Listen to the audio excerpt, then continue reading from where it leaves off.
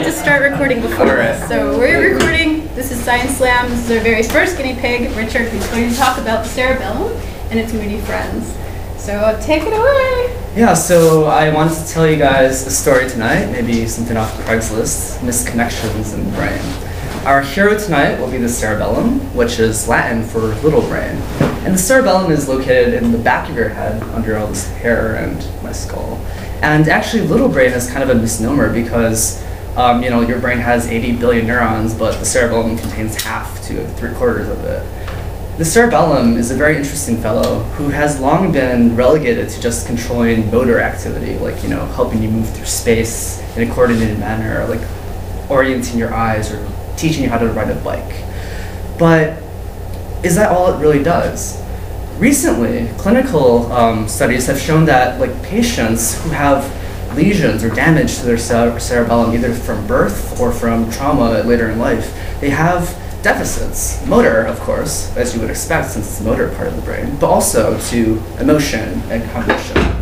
And indeed, patients who have a variety of neuropsychiatric disorders, anything from autism to depression to anxiety to schizophrenia, they commonly have these deformities in the cerebellum. But how is something that has long been thought to be only for motor or movement involved with these diseases that aren't about that? Well, maybe the field missed something because there's a lot we don't know about the brain. So to figure this out, my colleagues and I made some injections into the cerebellum with tracers that allow you to visualize these neurons and to see where they connect to in the brain. So they would fluoresce a really pretty color. Imagine, if you will, like a stream, a river of fluorescent axons, these cables that come from the cerebellum that flow out into the brain. And these axons, this river forms smaller tributaries that branch out and touch neurons downstream to it. And what we found is that the cerebellum talks to many more parts of the brain than you'd expect, and not only to parts of the brain that are involved with your movement. No, in fact, into parts of the brain that are involved with mood and your emotion. Neurons that have chemicals that we try to target for depression or for bipolar disorder, for example, like serotonin, dopamine, noradrenaline. These guys, you see in a microscope, get these contacts from the cerebellum, like a little kiss onto these serotonin neurons, for example. And this is important because this is something that we completely were not aware of. But this is just the first step, knowing that the cerebellum has this connection with these moody parts of the brain that are involved with emotion. Because we can do a lot better. We can figure out exactly who these neurons are and who they talk to. And one way we could do this is neurons have personality, just like people do. A person's personality might tell you a lot about who they might be friends with, who they hang out with. And as such, we think that knowing a neuron's personality, you also could figure out who they talk to. What do I mean by a neuron having a personality? Well, superficially, neurons are not all the same, right? Like, they have different shapes. In a biology textbook, you see a circle, and that's a neuron. And some neurons are actually like that. But others are big, hulking masses. Others have these pyramidal shapes. And others have these beautiful branches that make it look like a tree. So they're different in at least looks. But they also talk differently. Neurons communicate. They fire to transmit information to one another. And some neurons are very talkative. Like neurons in the cerebellum, for example, they fire anywhere from 50 to 500 times a second. So something like a lot faster in every moment of your life. Serotonin neurons, by contrast, fire just once to 8 times a second. So they're like, hi, hi, hi. So very different. And they're also located in different parts of the brain. So they have different characteristics, but they cluster in different regions. They hang out in different parts of the brain. And so we took this in mind and profiled the genetic expression of individual neurons from the cerebellum and found that we could group them into different categories. And these different types of neurons correlate with how they are sized, what their shapes are, how they talk, how quickly they activate, as well as where they're located in the cerebellum. And my preliminary results find that these types of neurons have very specific targets. They have very particular friends that they go to. So it's like I say, like in a high school, I could look at the jocks. They're very big and muscly. They hang out mostly at the gym, and they talk mostly with the cheerleaders. And that's what I'm trying to figure out with the neurons. Okay, I'll finish. So the two things I want you guys to take away from this is that the cerebellum has connections with these moody fellows, and knowing their particular personalities helps us figure out who exactly their friends are. And this is important because the cerebellum has long been just thought of as a motor center, but in fact it might be implicated in all these emotional outputs as well as these mood disorders. And figuring this out will help us come up with better treatments for people who suffer from different neuropsychiatric disorders. So I hope I convinced you tonight that the little brain is not so little, and in fact is perhaps very important to understanding mood and for our developing better treatments for disorders in mood. Thank you.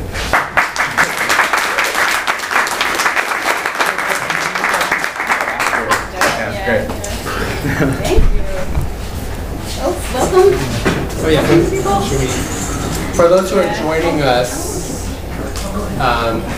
make sure to, if you're just joining us, take a small thing of Post-its. These are for notes for the presenters.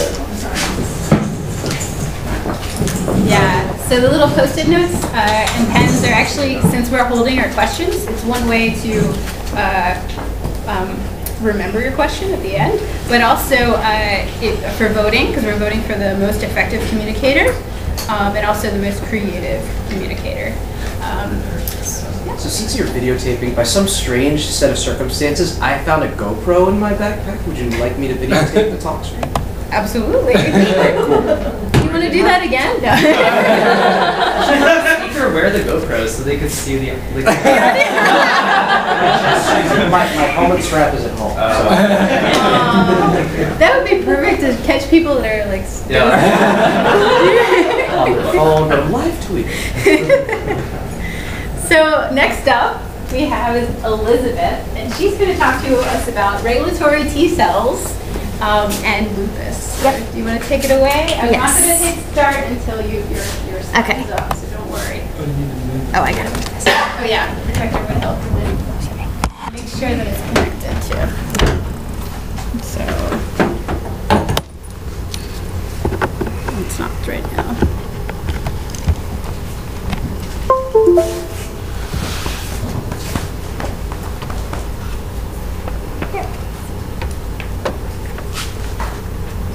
We'll allow it. Do you want me to switch sides? That's okay. It kind of, I think I can do it, but thank you. Okay, I'm ready. So thank you everyone for coming tonight. My name's Elizabeth, and I'm a third-year graduate student at the University of Maryland here in Baltimore City. So my lab studies autoimmune disease, and first I'd like to start off by telling you a little bit of background about autoimmunity, and then I'll tell you more specifically about what I'm studying. So simply put, autoimmunity is an immune response that's generated against your own body. And when this happens and the immune system doesn't regulate it, an autoimmune disease develops. There are many types of autoimmune diseases, but I've listed some of the most common up here, like rheumatoid arthritis, multiple sclerosis, lupus, celiac disease, and type 1 diabetes. Naturally, our immune system evolved to kill off microbes that invade our body, not to attack our own body. But there are multiple factors that can cause an immune response to be generated against ourselves. One of those is genetic factors. Some people actually have genetic mutations that make them more likely to develop an autoimmune disease. Also, environmental factors. Some infections like Lyme disease can cause you to develop an autoimmune disease. And then finally, improper regulation of the immune system. So being an immunologist, I'm interested in studying why, in the case of autoimmune disease, the immune system is not regulating the attack that's happening against your body. So first, why is it important to regulate an immune response? Well, inherently we have an immune response to protect us from infection. When there is an infection, the immune response causes inflammation to kill off whatever microbe has invaded us. So this inflammation presents in the form of redness, fever, swelling, and the inflammation makes it possible to kill that microbe, but it also damages our body. So after the infection has been cleared, there has to be repair, and that repair is done by suppressing the inflammation. Again, this repair is necessary, but you don't want to be in a constant state of repair because your immune system in this state is less likely to be able to fight off future infections. So once there's been enough repair, then our body gets back to a state of homeostasis, which is basically like when everything's in balance until we get infected with something again. For people who have autoimmune diseases, though, it's like their body is always in a state of infection, but there's no infection. It's just fighting off your own body. So how is an immune response regulated? What's responsible for this suppression or regulation? Well, first, when your immune cells are developing, they're actually educated on what is self and what is not self. And the ones that react to self are deleted. We call this tolerance, but I like to think of it as like education or schooling for your immune cells. And in theory, this means that there should never be an immune cell that can react against your own body. But like with any system, it's not perfect. And some cells that are self-reactive escape this schooling. So there are actually other immune cells that are known to stop these cells that are self-reactive, the ones that escape the schooling. And there are a couple different types of regulatory cells, but my lab specifically studies T regulatory cells, and we call them Tregs for short. So you're probably wondering, if we have tolerance and we have regulatory cells, why do people ever get autoimmune diseases? And that's a really good question. That's pretty much what immunologists are asking too. So one of the first immunologists that asked this question was thinking that maybe people who got autoimmune diseases got them because they didn't have Tregs. So my boss, Dr. Golding, asked this specific question in patients that have lupus. And his research showed that people with active lupus have the same number of Tregs as a healthy person. And even with inactive lupus, which is what I'm showing up here right now. So like with a lot of scientific discoveries, this was really surprising. It was counterintuitive to what we thought was going to be the case. So after this discovery, he thought to himself, okay, if the Tregs are there, maybe they're not suppressing the autoimmunity because they can't. Maybe they're not doing their job because they're dysfunctional. And so this finally gets us to what I'm researching. My thesis project is based around this idea that maybe Tregs and autoimmunity are dysfunctional. Specifically, I'm researching whether or not the Tregs can suppress the production of antibodies. Unfortunately, I don't have time to tell you all about antibodies, but suffice it to say that antibodies can cause inflammation. So our theory is that in healthy people, some cells escape the education that I was telling you about what is self and what isn't, and they start making antibodies against parts of the body, which is what I'm showing up here. And when this happens, Tregs come in and they say, stop, we don't need that kind of inflammation in the body. And so then there's no autoimmune disease. However, in people who eventually develop autoimmunity, for some reason their Tregs come in but they don't say anything. They're unable to tell these antibody-producing cells to stop. So the amount of antibody that's present that's against your body increases, and eventually an autoimmune disease develops. So if we show with our research that this is actually what's happening, then we want to better understand why the Tregs are dysfunctional, and maybe eventually we can develop some treatments to make these Tregs functional again and to suppress the autoimmune response that exists in people who have autoimmune diseases.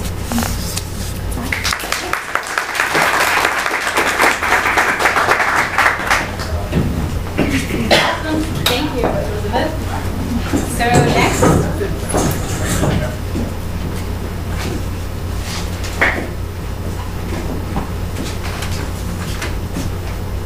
Ben, also a third-year graduate student, and he's going to talk about obesity and the breast cancer microenvironment. Where are you? There we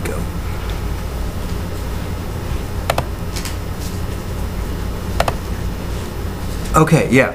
So I'm Ben. I'm also a third year, as Sarah said, and my research was focusing on the breast cancer microenvironment.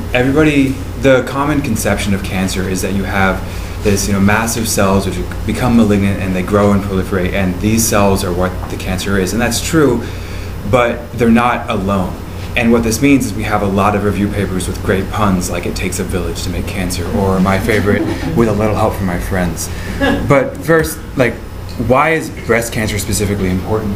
This is very small on here, but it's the most common cancer in women, with 20% of their cancers, and the second leading cause of cancer mortality in women with 15%. But in obese women, this is even worse. There's a 30% increased risk of developing breast cancer in postmenopausal women who are obese. They have a 50% increased rate of cancer recurrence and a 33% increased risk of mortality. And so a lot of researchers in cancer right now are asking, why is this happening? What is different in the obese breast compared to the normal breast specifically that is causing this increased tumorigenesis and increased malignancy? And so to answer this question, first we need to talk a bit about the architecture of the breast. So what we have here, the three main parts are the lobules, which are the milk-producing parts of the organ, which connect to the ducts, which connect to the nipple to secrete the milk. And surrounding this area of the breast is adipocytes, and throughout the breast in general are adipocytes and then connective tissue in between the lobules and the ducts, which is primarily composed of adipocytes or fat cells and then other connective tissues. And what we see is this is a zoom in of a duct, and we have these epithelial cells surrounded by myoepithelial cells, and these are what become cancerous and tumorigenic and will proliferate uncontrolled and grow rapidly, eventually invading out of here. And surrounding these, again, are the adipocytes or fat cells, and then the fibroblasts, which secrete the components of the basal membrane and the connective tissue, such as collagen, as well as immune cells and stem cells and other things just kind of in this whole milieu, in this whole cell population.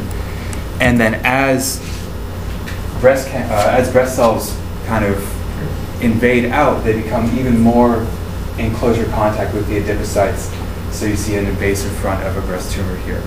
And what this means is in the normal breast, we have communication with small molecules being secreted by adipocytes and fibroblasts between and affecting the breast cells. And then as they invade out, we have even closer kind of contact and small molecule communication. But also the basal membranes that are being produced and the connective tissues that are being produced by the fibroblasts differ in obese cells. But as they invade out, we have this communication causes a re-education of the microenvironmental cells, as well as a re-education and pro-tumorigenic effect on the cancer cells. So the cancer cells secrete these factors which cause their environment to become more pro-tumorigenic, and they become cancer-associated fibroblasts and cancer-associated adipocytes, which then secrete factors which are more promote the breast cancer more. And so we have this kind of feedback loop where it's feeding the microenvironment and causing the microenvironment to feed itself even more. And so maybe by targeting this loop, we can it can be a new target in breast cancer therapy. So the hypothesis that we're working on right now has to do with this microRNA called miR-140. And this is a small molecule which kind of targets and has effects throughout stemness and also some differentiation. And what we saw is that it is downregulated in high-fat diet adipocytes and mice. So in this trial, what we're doing is we have mice that we're feeding on a regular diet, and then we have mice that we're giving a high-fat diet, which consists of 60% kilocalcium fat. And so these mice become obese, generally about 40 to 50 grams compared to 20 to 25.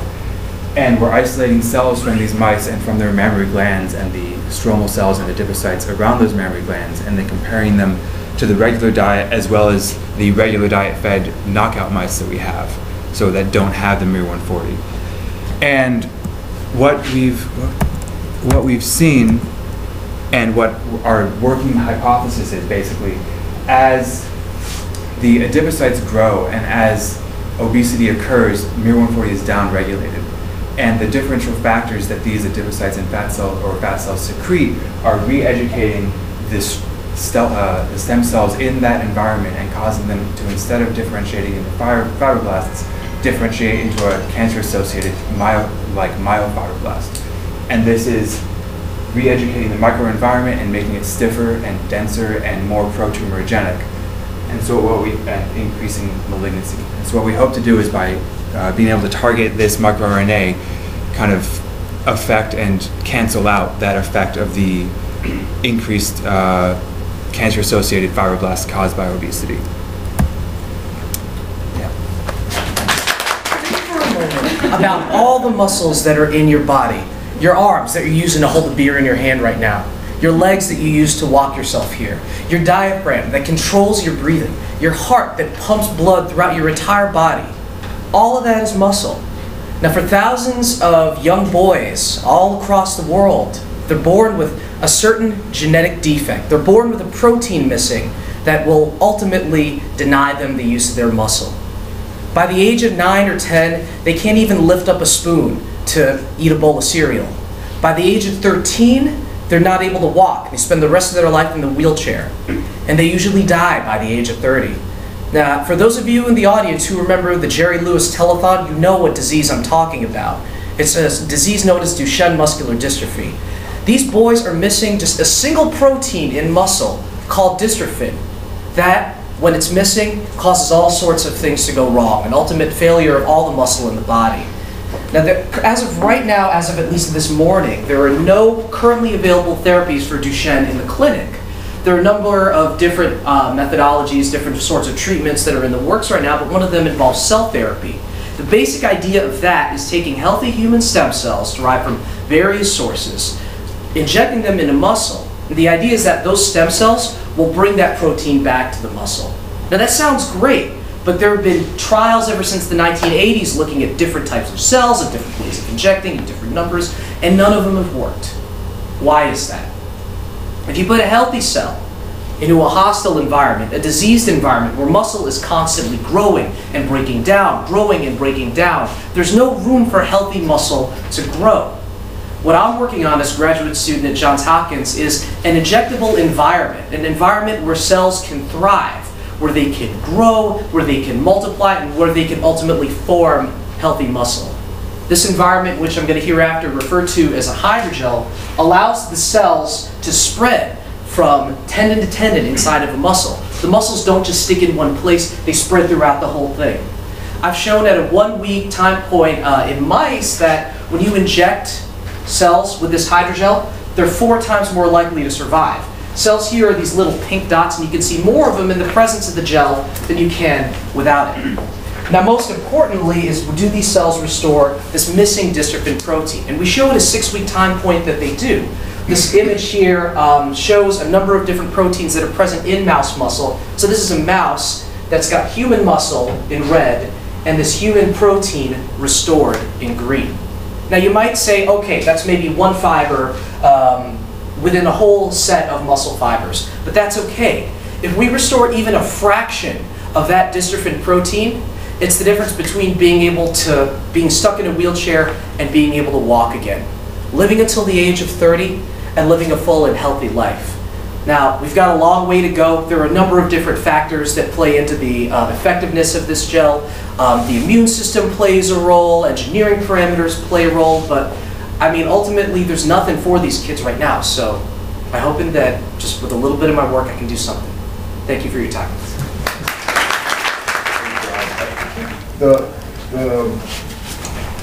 You mentioned insulin. Yeah. So, have you produced insulin in that system, or is that the goal that you're trying to achieve? Insulin is one of our long-term goals. It's certainly one of our targets that we're going for. It's not one that we worked on specifically, although, well, I haven't worked on it specifically. My collaborators within the larger team have. I haven't specifically. So it's being worked on within the group. Using your suitcase bioreactor. Yeah. Okay. Yeah.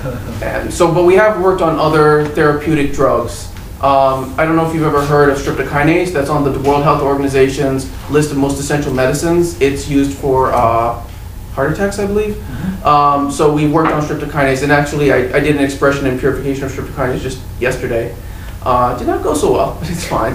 We can try again. And we worked on erythropoietin, which is used for anemia, and we've worked on GCSF, which is, I think the street name, not the pharmaceutical name, I'm sorry, it's Phil Graston. So we worked on a number of drugs, and we're also, hopefully long-term, we're looking at monoclonal antibodies as well, like Humira, for example. So we've got our eyes on a few different targets. I showed GFP just because visually it's stimulating, you can see that. With most drugs, you can't actually see it because they don't fluoresce. So the economics of assembling that suitcase bioreactor, how expensive, I mean, over a third world country. Right. With comments on that angle? No, that's an excellent point. We're aiming to try and make it for less than, I mean, I've heard this number bandied around a little bit. I don't know how accurate it is at this point because it was talked about a few years ago, but our aim initially was like, oh, let's make this for less than $10,000.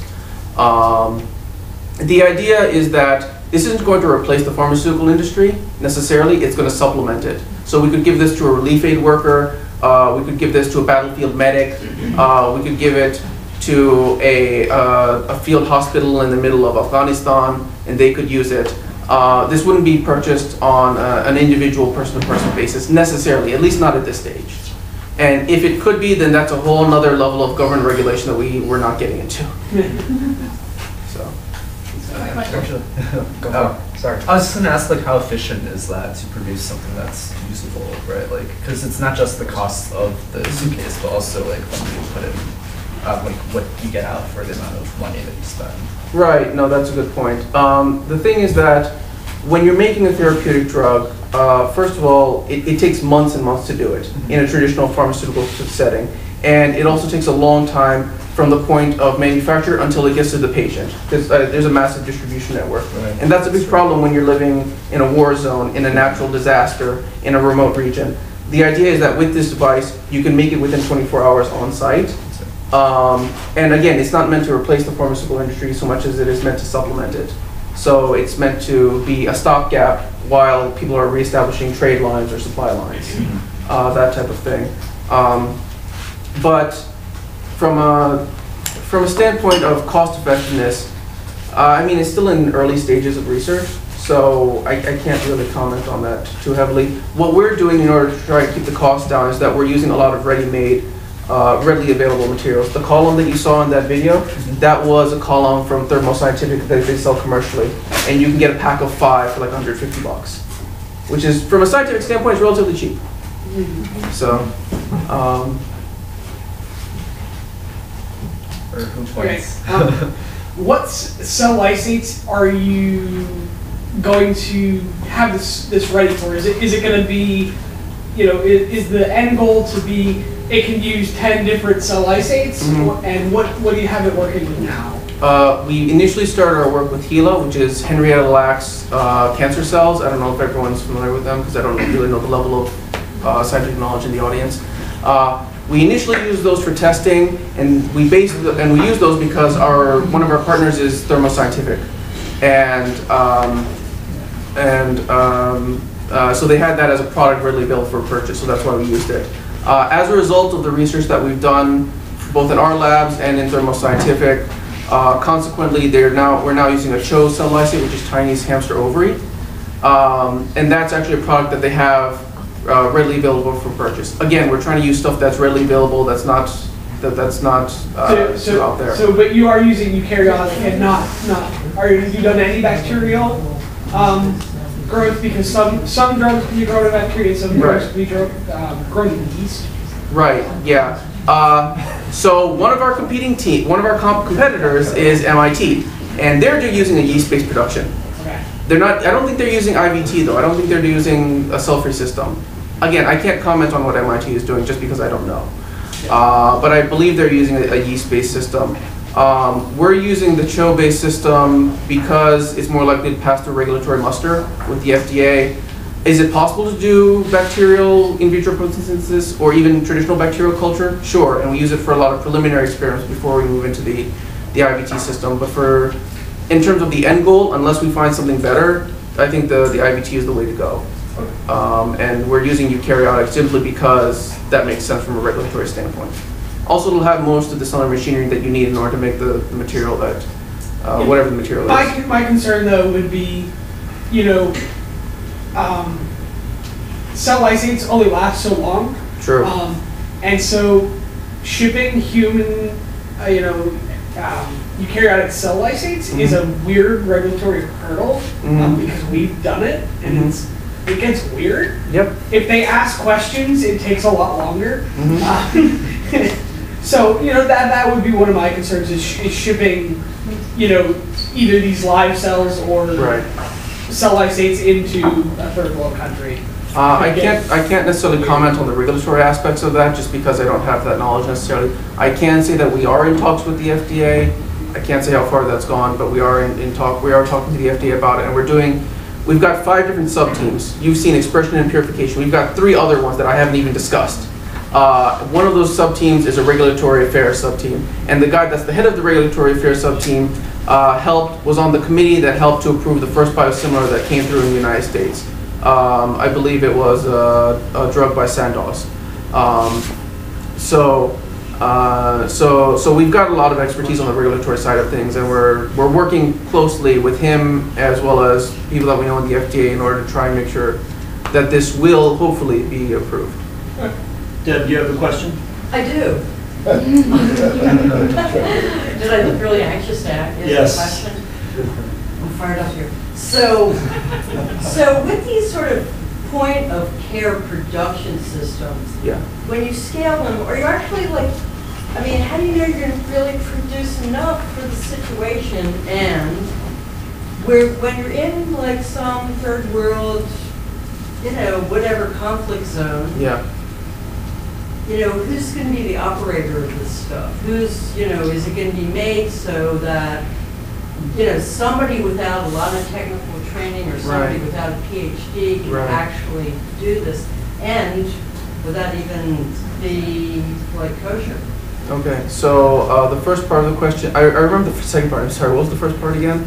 The first part is how do you know that the scale of Oh, trying oh, to bring right, this right. down to point yeah, of yeah. care in a case? Yeah. So I mean, does it even make sense to make this little drip Mhm. of stuff Mhm. when a whole village may need a whole bunch of this, or one person Right. may need, X amount every single day if Mhm. you're trying to crank it out of this case? Right. Is there some maybe, I see a lot in science and clinical and Mhm. diagnostics Yeah. where they're trying to shrink things down Yeah. to a point Yeah. where it doesn't match actual biology. Mhm. So I'm wondering about Well- how this has been conceptualized. I'm not part of the protein expression sub-team, but I do know we are getting decent expression levels in some of our model proteins.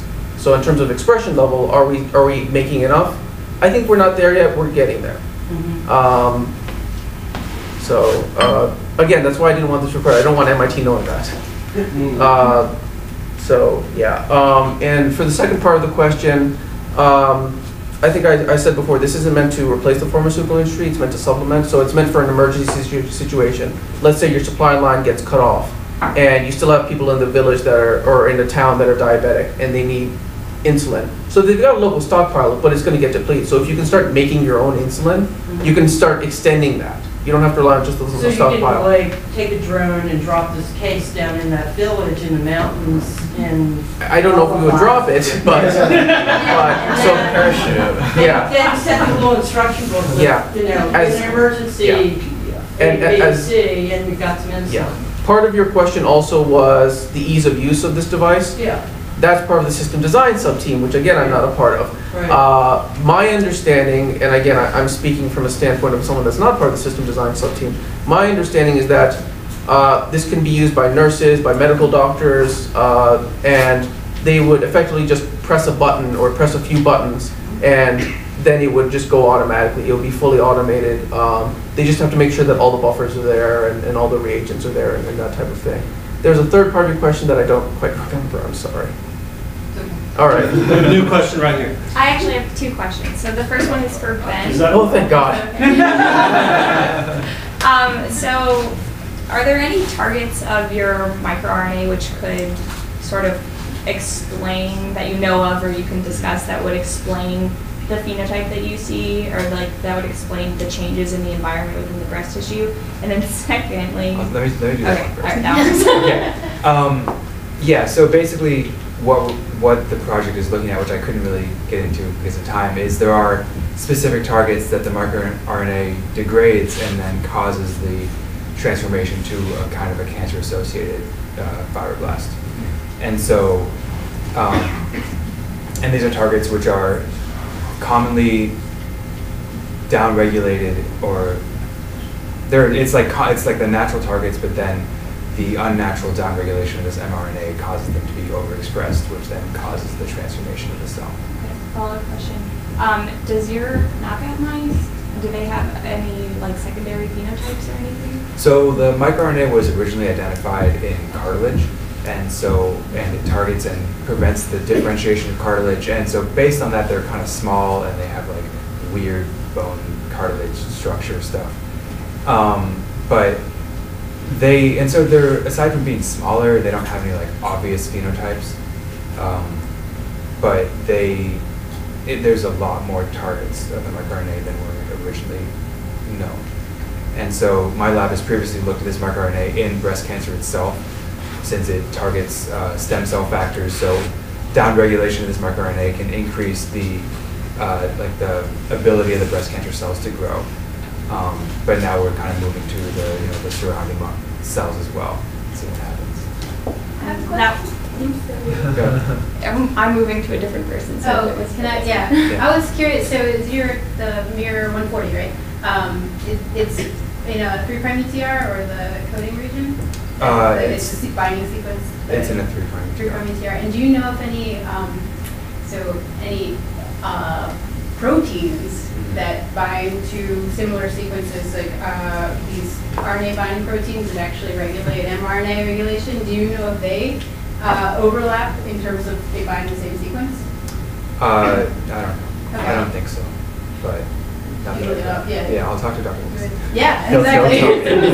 Yeah. If you could get, maybe Huar, because Huar is pretty anti-cancer, depending on the cancer hit. But maybe if slight upregulation might change the amount of the genes getting modulated. Yeah, I don't know.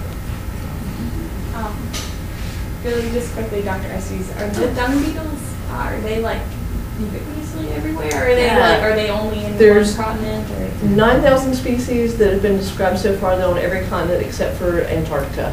It's kind of cold there, hard for bugs. Okay. Thank you. Good question.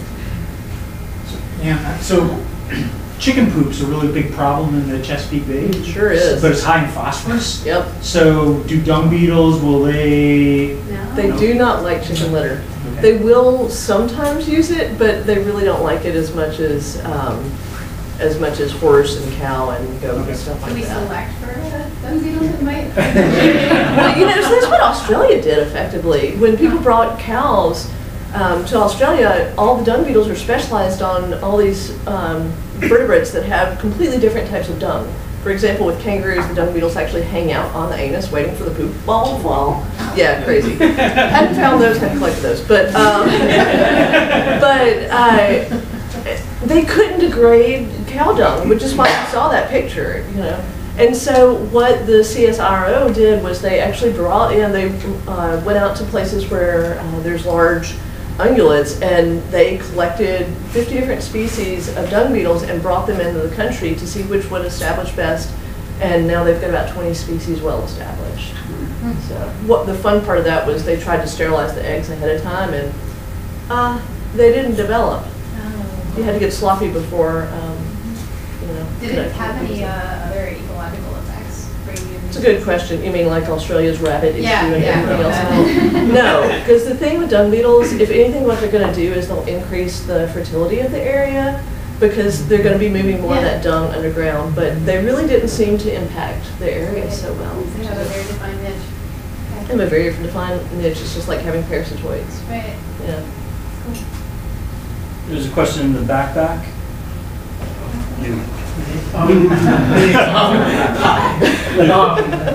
So I have a question for Ken, and I apologize if this sounds overly simplistic. I'm the furthest thing from a scientist in the world.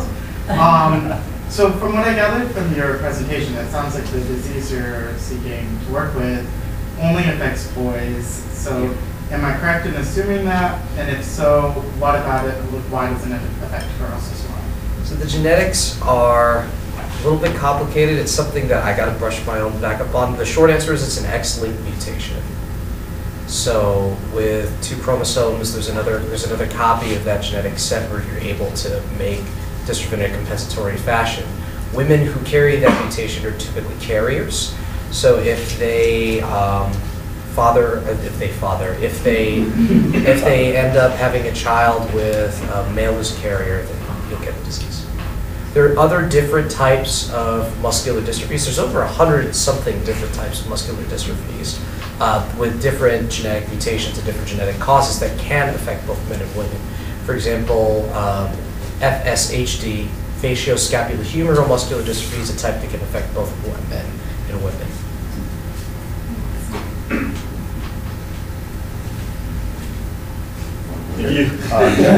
Another question for Ken. Can you speak up along the, more about the biophysical properties of the hydrogels that you're using with the dystrophin inside?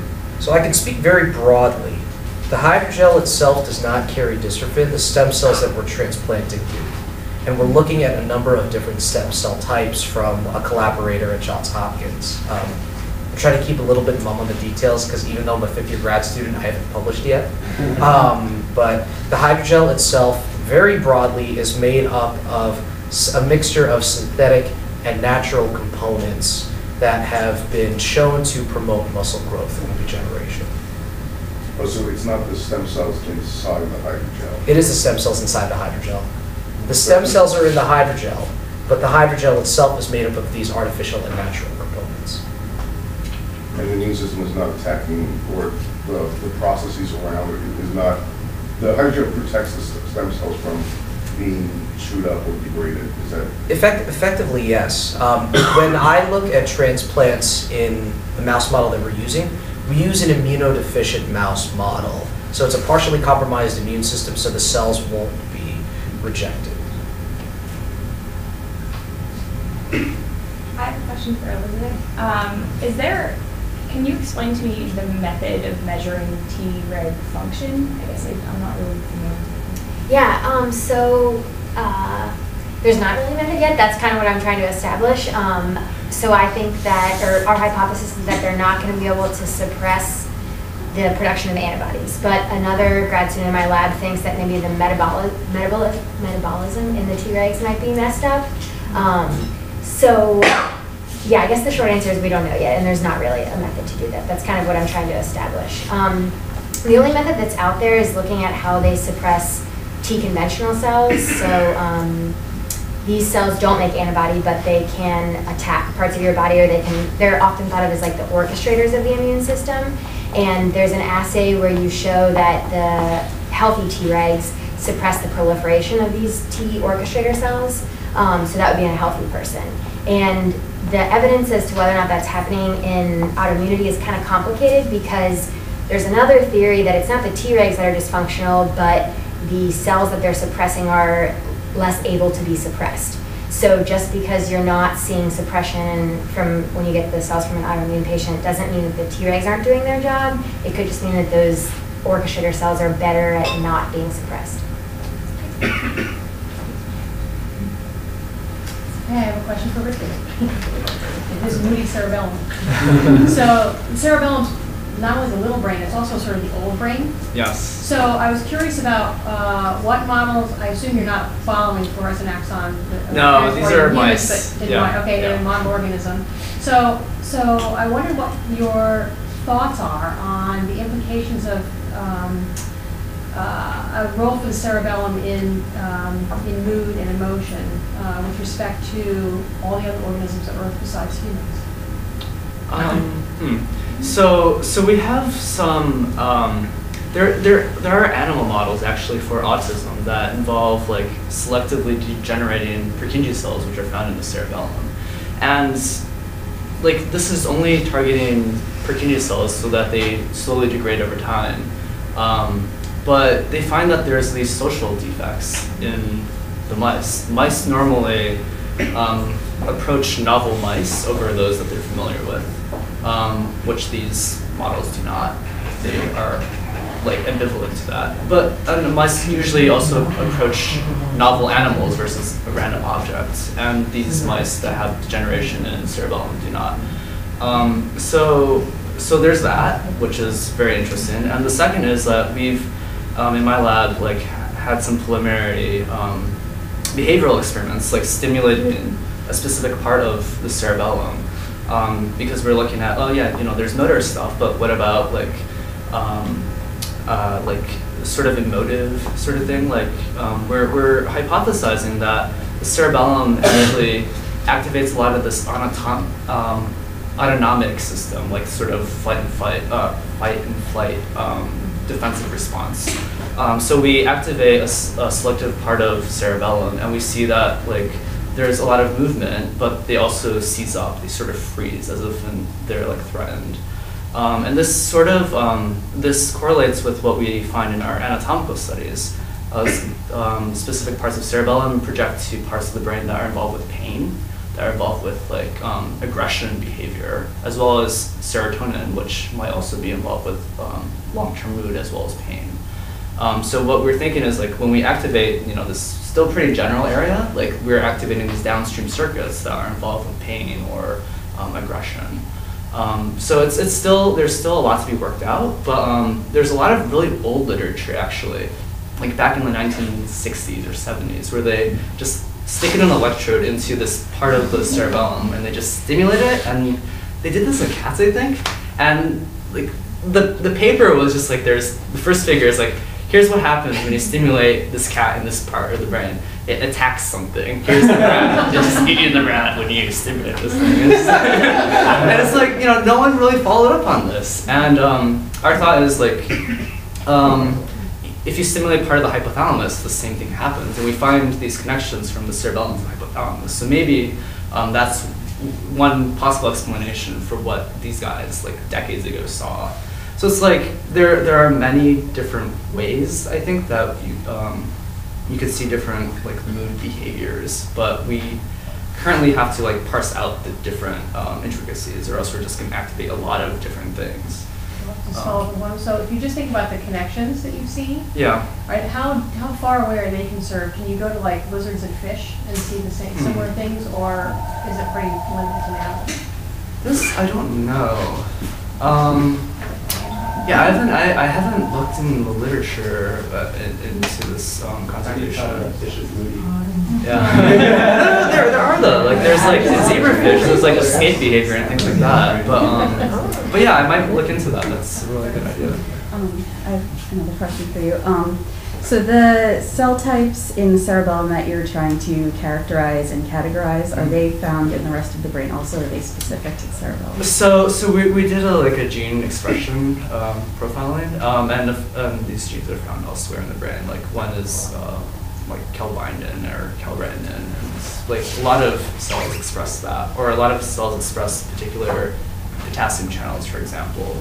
But we found that like at least in this small part of the cerebellum, we could like of the 100 or so genes that we characterized, we could split off 7 different types based on like, oh, there's a subset that's located in this part of the brain that does not have this potassium channel, whereas the one in the back does. But these genes are found elsewhere as well, so it's not exclusive to the cerebellum. One or two more questions before we wrap up? I have another one. Thanks for Anne. So you have a really interesting system going, and I noticed in your experiment what you did is you sterilized the dung so that you could just look what the beetles had, right, as going through the system from the in and out. But in the natural world, of course, dung is not sterile. No. So what I'm curious about is what your thoughts would be. I'm wondering about this as a system for looking at the interaction between environment and the individual beetles in their life cycle as well. If you made it under control, the experiment where you could ask what happens to the beetle microbiome when it's interacting with the dung microbiome, right, during its life cycle, and does it affect the productivity of the animal, right, that you're looking at? Yeah, that's a really good point. So one of the slides that I didn't go over as well as I could since I was making too many dumb jokes. It's so tempting. Too many. But so when we actually went out and we grabbed adults straight from a dung from a pat, and we grabbed the dung right next to where they were. Yeah. So when we sequence those, we see completely different bacterial profiles. So all the animal dung groups together, no matter if it's from horse or cow, or dairy or beef cow, which actually is really different, or goat. And then that's really different from all the beetles. It's the same species of beetles, but collected on all those different kinds of poop. So it seems like the beetle really has a very separate microbiome from what it's found in the cat. Even better than that, or even more surprising than that, I thought that they would probably, because the literature is full of all these dung beetle biologists saying, oh, the adults are just sieving through and eating the microbes.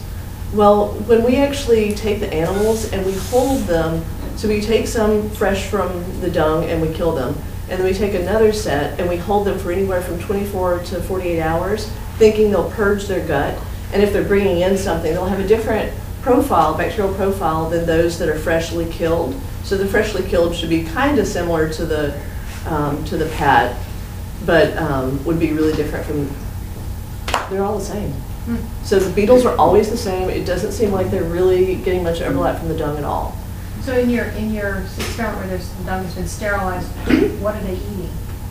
So it can't be those microorganisms anymore, right? Or they are, but they're right. bad. Well, so but with that, the adults aren't feeding. The only thing that's provisioned is to the larvae, and the larvae are eating the cellulosic part of the dung. I see. So like a high fiber diet? It's like a high fiber diet, exactly. But the other aspect of that too is when we treat these animals when we feed them antibiotic treated dung, they actually eat twice as much dung as those that aren't fed the antibiotics, which makes me think that the bacteria are being killed off and they need to do more processing.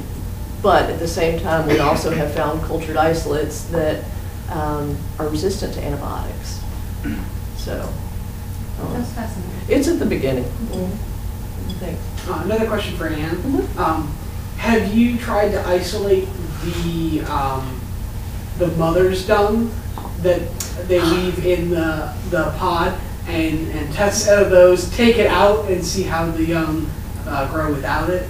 Yeah, that's awesome. So to actually get the sequencing from just the mother's fecal pellet, it's so tiny, you really can't get that. We have collaborators who have gone through and they've sterilized, they've removed the pedestal and just put the egg in there, so where there's no mom fecal mass, but there is the brood ball wall. And then they've gone in and they've, so that's, And when they do that, when they remove the pedestal, it takes the larva longer to develop. It generally doesn't, but that's if it still has the brood ball wall. If you sterilize the brood ball wall as well, then they die after the second or third larval instar. So it really seems like it's a pretty tight. Yeah, the introduced microbiome from the mother is incredibly important. Yeah, seems like. Last question. I'm not a scientist at all, but I a lot of cancer in my family. So as for Ben, do you, as part of your research about the higher levels of estrogen in the obese mice, how that affects cells? So that's not something that we are researching, but it is definitely a reason for the increased levels of breast cancer in obese postmenopausal women. Because postmenopause, your estrogen levels are decreasing significantly, but the fat cells still produce estrogen. And so when you have increased fat cells and fat cells that are producing more hormones, that's one of the thoughts, is that increased level of estrogen post-menopause is leading to the increase in breast cancer. But it's not the direction we're going in. And also there's the idea that maybe a lot of women, maybe they had no children, only one child. Like that would be a separate thing too, like as you were more hormones. Yeah, once we get into hormonal things, it's definitely incredibly important for breast cancer, and but it's not the direction that we're going in. We're looking more at how the obesity changes the microenvironment itself, and then so outside of the hormonal production by the fat cells, how the fat cells are secreting factors which are then changing the other cells in the microenvironment and producing a different kind of microenvironment, which is pro-tumorigenic and causes cancer or increases cancer. Another question for Ben. I was actually saw a.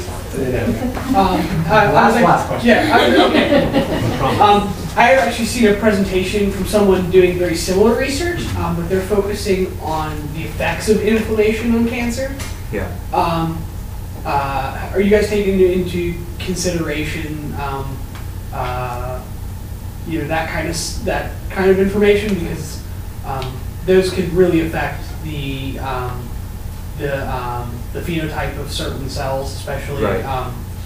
So this is basically an effect of inflammation. Inflammation and the molecules that are at higher levels in inflammation, like TGF-beta, have been shown to decrease the levels of miR-140. So one of our hypotheses is that's how miR-140 is being downregulated.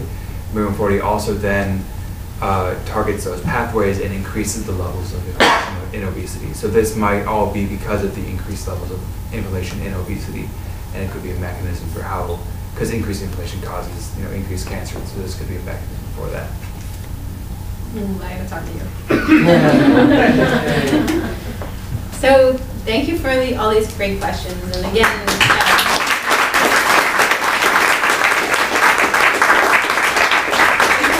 Pigs. So before we get into who won what, we're going to talk a little bit about upcoming events between both BUGSS and Project Bridge. So do you want to go first, or you want me to go first?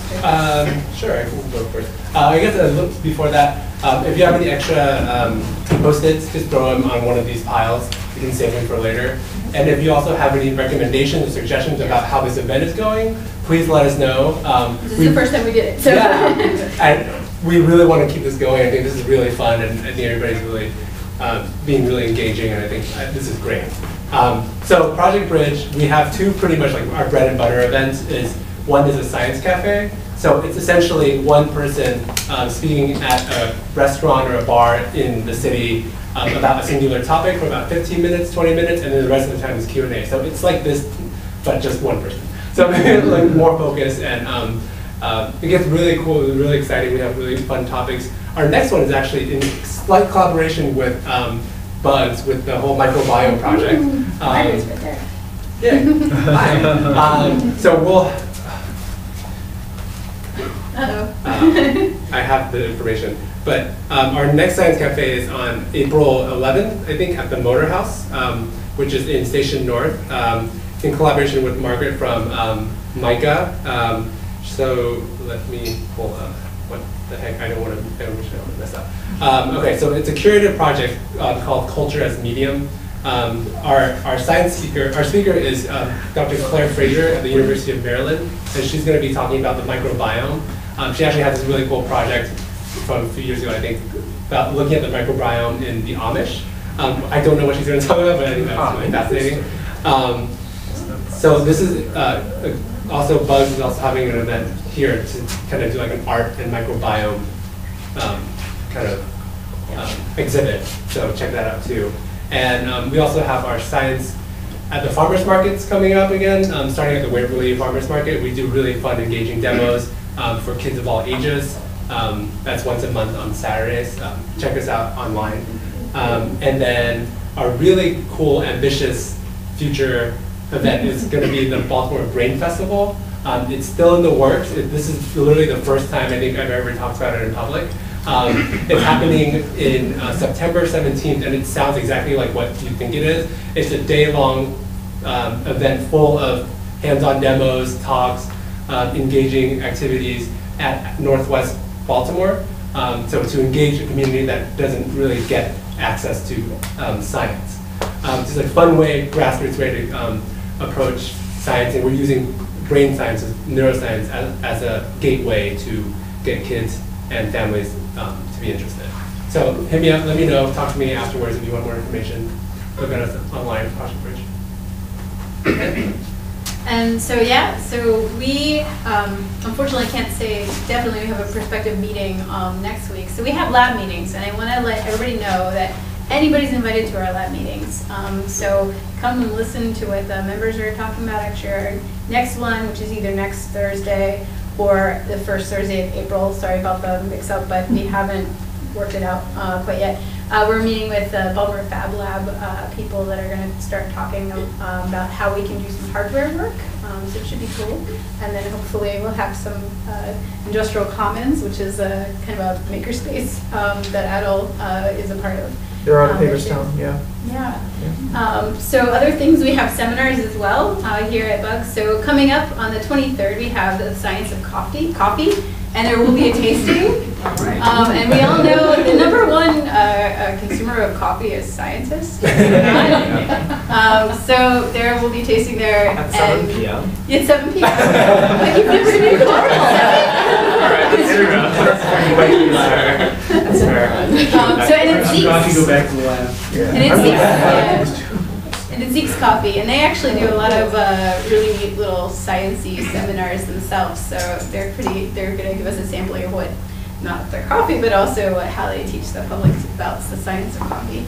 And then, of course, as Daniel was just talking about, we're going to have Margaret McDonald's wonderful exhibit coming up. So that's, it's going to start April 8th. And then we're going to go all the way to May 20th. And yeah, please give us an overview of this awesome. Sure, this is good. I didn't know I'd get a chance to highlight it today. So I am at MICA, the art institution, but I come from a background in science, so I'm kind of subverting some things in there. The exhibition will be all art that's created or researching bacteria for the art. Some fantastic people. We have Anna Demetrio, she's a really big get, honestly. There's going to be a couple of pieces in this space of hers. And Francois Joseph Lacroix, he's both a microbiologist, who I think I've connected with you. Yes, just yesterday. Yeah. So excited. He's fantastic. He's now doing, he does performance art to collect data about the microbiome and great stuff. He's going to do a couple of performances, so we can talk more about that. And Tal Danino, who's a synthetic biologist up at Columbia, who's also dipping into the art world too. So it's a really interesting group of people who fall on the boundary of art and science, and it's happening here at BUGSS. It's also happening at Motor House. So it's kind of I'm framing it in both the art community of Baltimore and the science community of Baltimore. So I'm pushing that boundary of what we can think of as art and science. So I hope you come. I think we're going to have events. April 1st is the official opening at Motor House. There'll be a tasting by Hex Ferments of their products. And Francois Joseph may be doing a performance, so it's really worth checking out. I think he's proposing something about eating a lot of kimchi and measuring his microbiome. And Hex Ferments is all about it, so I'm really excited. And then there's going to be a whole ton of other things that are happening that as I have all the dates confirmed, you can check out the website cultureasmedium.com. But we're working on trying to come up with a reception time for here. There'll definitely be a closing on May 20th. There's going to be a lot of things happening around this exhibition. So hopefully it'll be a lot of fun for everybody in the city. So anyway, that's it. Yeah, absolutely. Go ahead. Yeah. So I'm also a science blogger. I blog about the human microbiome, and I'll put some cards and actually little inflammation. Wow. Information packets that were from American Society for Microbiology about the human microbiome. I actually taught 2 second grade classes this morning about the human microbiome, so that's why I've got extra of those. So hopefully, I made some extra for y'all too. But anyway, I'm going to put those on the table if you'd like those, and I'm going to go to bed soon. Send me questions. I really love it. It'd be awesome. All right. Good. So yeah, let's. Yeah. So again, please stay around and please interact more. I think hopefully y'all can stay around for a little bit. Okay, so this is what we've been waiting for. Super exciting. Okay, so we have 3rd place, 2nd place, and 1st place for both categories. Everybody good? Okay, so we're gonna start. I'm gonna do the most creative category. All right, so for the 3rd place winner, a $15 gift certificate to Target is Anne.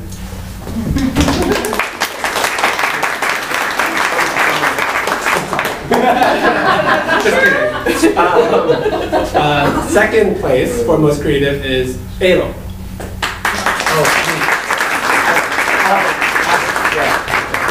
That's fine. Thank you. And grand prize for our creative is Richard.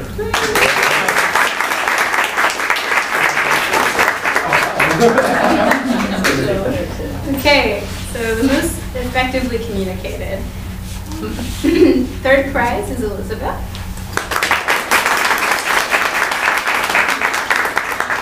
The second prize is Anne. Dun, dun, dun. Number 1 is Ken.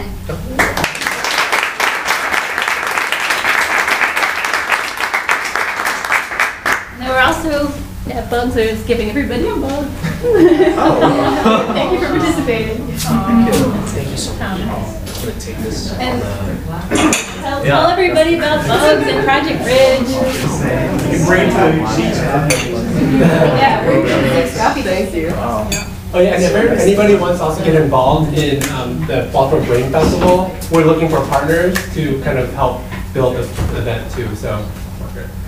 That reminds me also, anybody is interested in volunteering or coming to Bugs for any reason at all, if you have a quirky idea, we love to hear quirky ideas, so please bring them to us.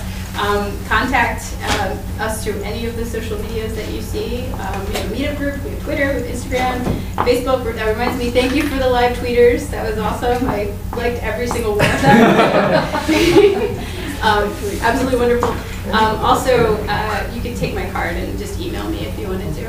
So now let's the party begin.